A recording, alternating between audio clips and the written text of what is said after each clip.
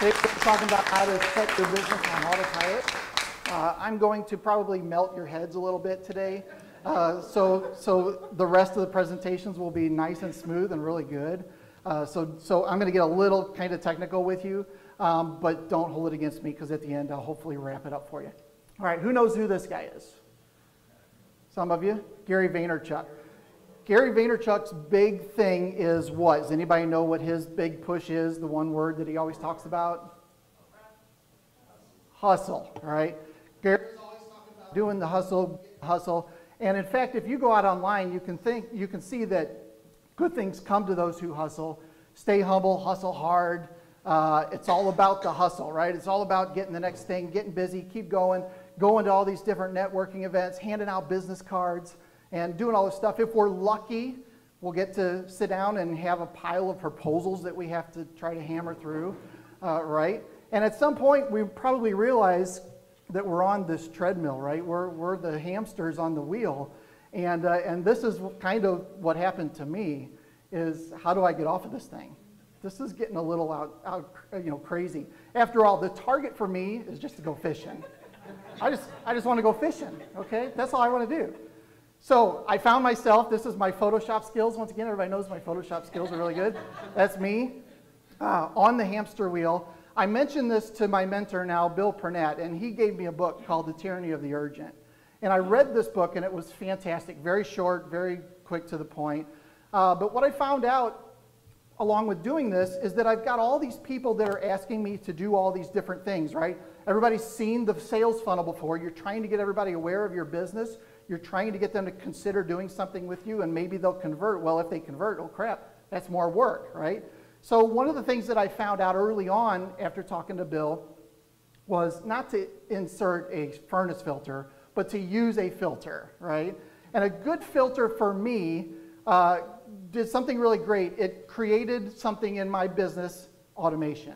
And I fell in love with automation. So that's what I want to tell you guys a little bit about today. The first thing that I wanted to tell you is there is a way to filter out some of this stuff and not just keep going on the hamster wheel. And the first thing that I like to do when someone calls me with some work or wants a proposal or needs some help with something is I give them homework. So this is fantastic. A lot of times I'll give them homework like, here's a 2-page PDF questionnaire I need you to fill out. I may have created the form online. I just send them a link, say go fill out this form to give me more information about what you want.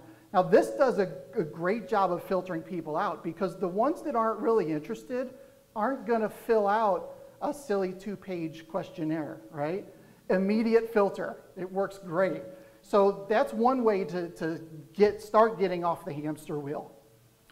So I want to tell you a little bit about what happens if they do fill out that particular form. So one of the things that it does is it dumps that information immediately into my CRM. How many people are using a CRM? Okay, about half, I'd say, maybe a little bit more. Good. I'm using Zoho in this case, but we've used a couple other ones. And actually what really happens is a lot of automations happen when they fill that out. It dumps into my CRM, it triggers some email, and it also creates some processes, which I'm going to go into real quick. So firstly, it dumps into my CRM. On top of creating a task for me or a note that I need to follow up with this lead, it also dumps into my Basecamp, which is my project management software. So it assigns some to-dos for me or maybe for Amber to do. Somebody needs to do something, follow up with this person, send this person an email, do something. It does that. It assigns the to-dos in here, so these are all the different to-dos. I can see who's done what and who hasn't checked off what boxes, which is really nice. It also kicks off an email sequence, which is my favorite part of all of this. So one of the things that it does is it dumps that person's email, things like that, into a different system. I use ActiveCampaign, MarketVolt, I think they're here today, Alex is here. MailChimp is another popular one that maybe some of you may use. I prefer ActiveCampaign for mine, and one of the really cool things that I can do with ActiveCampaign is I can dump these different fields, so the person's name, their email, their phone number, I can dump them into ActiveCampaign as a new contact. I can tag that person as new client. What happens is when ActiveCampaign sees that contact with that particular tag, it kicks off an email sequence to them. This is a simple email sequence. Send them an email, wait 1 day, send them a follow-up, and it goes on and on.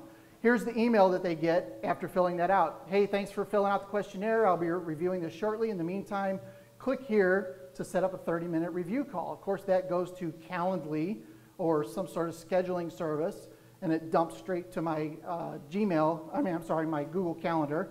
So all of that is automated, which is pretty cool. Are you guys freaking out already? Yeah. That's okay. That's okay. It also subscribes them to my newsletter, right, which is terrific. So now I have another email that I can start giving them information. On that particular thing, I want to point this out. It looks crazy, but it's very important. When somebody signs up to your newsletter, the first thing that you do is don't send them the next newsletter. The first thing I do is I dump them into the sequence. The first part is, have they received this? Have they been on this list before? If yes, then don't send them anything else. If they haven't, go ahead and send them something. Send them an email welcoming them to the site, welcome them to Red Canoe, and here's a copy of it. I typically get up at 5 in the morning. Google's really doing a lot of stuff. Here's some free content, right? Here's something to help you out. So it's a great way to introduce my business to them and give them something free. Now, the next steps are very similar to that. I'm adding value. I'm waiting a day or two. I'm adding value with another email, waiting, and then at the end is when they actually subscribe to my newsletter. So this process takes, I think, around 12 days. So during that process, they're being indoctrinated with the Red Canoe media, culture, I guess you could call it, right? But they're not immediately just being dumped into my next newsletter and say, here's what's great about my business. I'm providing tons of value. So if there was one thing that you were to do, this would be a great way to start. I'll get back to that. All right, the other thing that happens is it dumps into some processes. So I kind of mentioned earlier that it dumps into my Basecamp, sets up some to-dos. Well, each of those to-dos could be assigned to different people. So what I do is I give those different to-dos to that person to do it. But all of this started when I read a book called Work the System. Andy shared this 2 months ago, I guess. He shared a thing called Work the System Applied. And if you are a subscriber or a member, you really need to go to the website and check this video out. It's fantastic. But the book, Work the System, is really kind of what got me going on this and understanding how building systems and just putting things in place to start to automate everything really helps. I've shown you an extreme example of some of the things we've done, but just getting started is a great tool, a great thing to do. So for my processes, I use a service called Process Street, process.st. It's free, never paid for it, which is fantastic. And what it does is it takes, you just create a template, open your browser, click this link, log in here, do this thing, right? Click here. It turns those into checklists that you can then assign to somebody else, which is very cool, right? So I have to go through the process once, maybe take some screenshots, things like that, but after that I can hand that to somebody else to do. Here's an actual process, and this is how it assigns to somebody. It's just a checklist. They do the first thing, they check the box, they go on to the next thing. Very cool. So, okay, I've already said this is insane, right? This is a lot of stuff. So where should you start, right? It's all, what's in it for me, right? All right, first of all, read these 2 books. Bill, is that correct? Read Tyranny of the Urgent. Read Work the System. Tyranny of the Urgent is a maybe 45-minute read, if that. Work the System a little bit longer. But definitely, you've got to read these books because they will change how your business runs. Those are both on Amazon. Both on Amazon, and Work the System most likely is on Audible as well. I don't know about Tyranny of the Urgent. It's also free on the website PDF. So. Oh, on workthesystem.com. Yeah. Free. There you go. Free. Hey, I'll take that. All right. Step number 2, document one process. So take one thing that you're doing over and over and document it. When Amber started working for me, every time I taught her something new, I basically just said, okay, Amber, open up Word, and here's what we're going to do. And she just put it in Word every step. This is a little cute and fancy, but it doesn't have to start this way. Put it in Word and start documenting the different things so that next time I can give it to Amber, and she doesn't have to wonder what she did last time or miss a step or something like that. I sent this to Bill about a month ago, maybe 2 months ago. This is the E4E new subscriber workflow. So out of nowhere, I'm like, you know what? We need to document this thing, and who does what and where and how, and what does the website do next. So this kind of stuff is really cool. This is also a free service called draw.io. If you're more of a visual person and want to draw out your workflows, free. It's a Google product. Very easy to drag and drop, change box colors, all that kind of stuff. Draw the arrows, everything. Really cool. Step number 3, document another process. So the reason I put this as step number 3 is because there's other ways to do it. I mentioned opening Word and just doing it that way. For some of my processes, I actually just make a video. Because I do a lot of work online, it's easier just to say, go here, click here, do this, then go over here and click this thing, right? So I just create a video, dump that video up to YouTube, send it to the person that needs to do the work. There are definitely more than one way to kind of create these processes.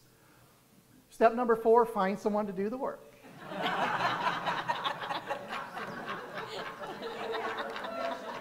I did not have her permission. She knows nothing about this. I can tell by the look on the face. Like, Dad. But the cool thing about what Amber's done is she's really moved up, and we've had to find other people to do the work, right? So she's moving up in the organization, so we need a virtual assistant. Usually there's virtual assistants in the room at E4E. If not, there are other services. There's remote, there's Upwork, there's FreeUp. There's lots of these services out there where you can just get somebody that does a certain task. Like I have somebody that just does WordPress stuff. I have somebody that does link building for SEO. I have all these different people, and I can just plug them in as I need them to help me. So there's no contract, no commitment, anything like that. It's just on a as-needed service or basis. I use FreeUp because it has a little bit more of technical angle to it. So they know Amazon and WordPress and some of these a little bit more technical things. But just find somebody to do the work. And if you can start to kind of build one of these processes, then you can go fishing. All right? Isn't that great? All right, questions and hopefully answers. Who's got a question? Les. Hold on. So I've been looking at Process Street, and I was looking to see if they have, because I like what's on there, but I was wondering if they have the process diagram capabilities that Draw.io has. Do you know? Nope. Pretty much it's just build a checklist and plug it into their system. Okay, and so using Draw.io, you just literally get on there. It will show you how to create a process diagram. Yep, and there's all kinds of templates, both on Process Street. They have templates for writing a blog post. Everybody has to do that. It's almost always the same. So there are some that you can preload in. Same with Draw.io. They've got a ton of templates that you can dump in and then modify. Got it. So I'm going to make an offer to the group. One of the things that I do is help people with process diagrams and also process improvement processes. So if anybody wants to talk with me, I'm willing to give you some guidance, direction. If you got a process that you want to improve, I've got a very specific, very simple process to help you work through that process. Thank you, Les. All right, Andy. One of the tools that I will use when I'm demonstrating and videoing things, which is another freebie, is called Screencast-O-Matic. Okay. And basically it records what's on your screen and your voice if you got to have a microphone. So that's a good tool that I use. Screencast-O-Matic. Screencast-O-Matic.com. Yeah. So I use Zoho for my CRM. I'm using Zoho One, which is all 40-something of their products for one price a month. One of their products is webinars. So I actually just start a webinar that I'm the only one attending, and then I hit record and I do it that way and upload that at the end. So lots of cool ways to do it. Jim? Is it okay if I give a testimonial? Yes, sir. So I want to let everybody know that Cynthia Carell has been working with us and pulling down lists from a variety of areas where we tell her to. Then she has helped us create 4 different responses. So John Ayers, who just left the room, and I was going to give him a plug, his team makes calls to those lists, And we are coming up with about 24, 25 emails and appointments from that. And we take that list, per calling session. We take that list, we give it to Will and his team who automate this for us based on the things that you've just heard. And now I don't have to follow up at all. It's just automatically happening. And it's just amazing the way it's working. So I wanted to give a shout out for Will and Cynthia and John who put this together for us. And it's been ongoing and very successful. Yeah. Cool. Good, Jim. Thank you. Yeah, that was fun to build. We just moved his list into Google Sheets.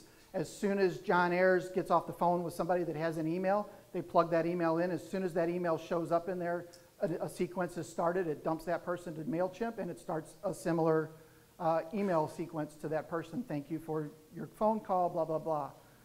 Very cool, very seamless. Yeah, very good. All right, any other questions? Brian? Hold on, Brian. There's a process, Brian. Yeah. There's one in every group. Have you ever used IFTTT? I have. So there's two services that are very similar. There's Zapier, which we've talked about in the past, and there's IFTTT, if this, then that, I think is what it's called. Both of those services, we're using Zapier in Jim's case. So that allows Google Sheets to talk to MailChimp. So those are the pieces, the glue that sticks all these different systems together. So we're using Zapier. I think it's $10 a month for the pro version. But yeah, those services do a lot of different things. I have an IFTT thing set up for my Nest thermostat. When it sees my Android within 20 miles of home, it automatically kicks the temperature down or up depending on when it is. So, but there's some really cool things you can do with automation too. Will, can you tell us real briefly about the next version of your company and Lead Forensics?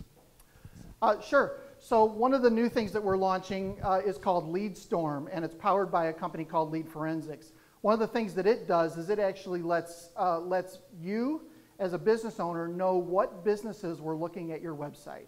So if you're in the B2B market and you're putting blogs and you're putting things out on your website, but nobody's really contacting you, this software actually tells you who was on your website.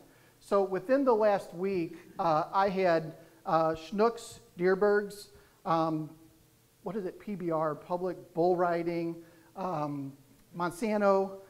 So all these organizations are showing up at my website. It tells me what pages they were looking at, so then I know how to follow up with them from kind of a cold call standpoint, but it's not really cold because they've already been to the site. But really cool stuff that we're getting ready to launch. So I'm getting the 0 there. So thank you very much. I appreciate it.